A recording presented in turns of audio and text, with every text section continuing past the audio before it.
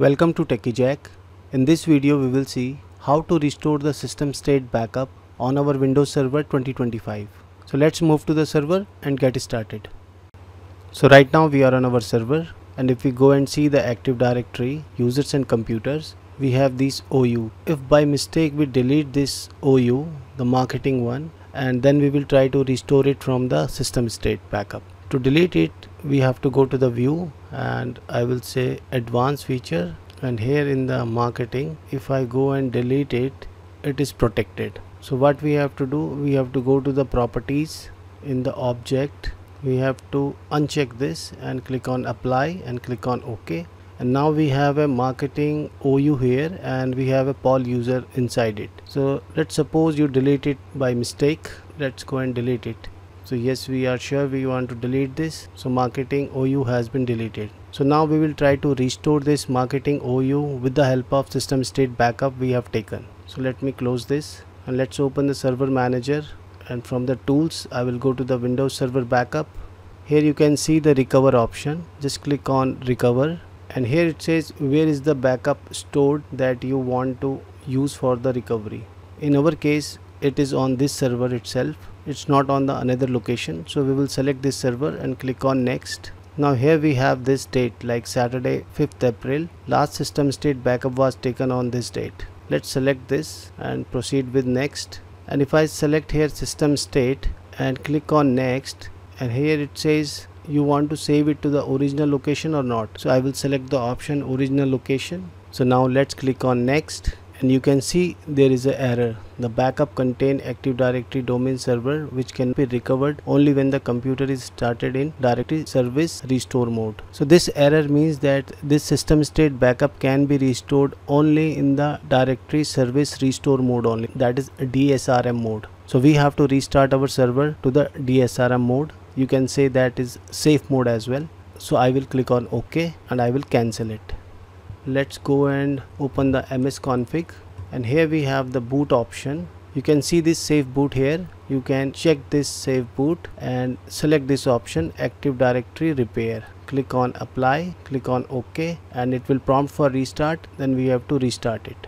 So now our system has been rebooted to the safe mode, that is DSRM mode. Make sure that when you log into this DSRM mode, you have to log in with the local admin account, not the domain administrator. To verify this, we will open the command prompt, and if you see who am I, you can see the my DC01 administrator. It is a local administrator, not the domain admin. So let me close this and open the server manager. Again on the tools, I will open the Windows Server Backup. I will click on local backup, and here we have a recover option. Again we will click on this recover, this server my DC01, click on next.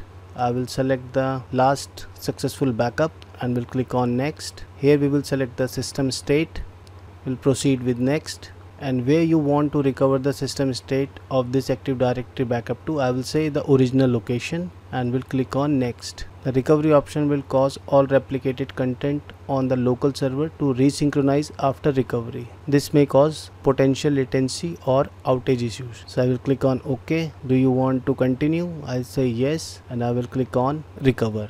Even though you can select this option automatically reboot, but after the recovery has been done, we want to reboot our server in a normal mode, so I'm not selecting this. Let's click on recover, click on yes. Now it is initiating it, and it will restore it to the original location. It will take some time to recover, depends on your system state backup size. So let's wait for a while. Now the recovery process has been started, and it is completed approx 28%, and estimated time remaining is about 4 minutes. Now you can see the recovery process has been completed. So these were the items and the destination to the original location, and the status is completed, and this is the data transfer. It says that computer must be restarted to complete the recovery operation. So what we will do, we will go to the MS config again, and the boot option, we will uncheck the save boot option, and in the general we will select the normal startup, and we will click on apply, OK, and reboot the computer now. So now the server has been started to the normal mode, and you can see the message we have the system state recovery operation that started at this time has successfully completed. Press enter to continue. So now the recovery has been done. So let's verify that marketing OU and the user Paul is there or not. So let's open the Active Directory users and computers, and you can see we have this marketing OU there. The Paul user is there. So we have successfully recovered our OU by performing the recovery option from the system state backup. I hope the video was useful. Let's meet in the next video. Thanks for watching.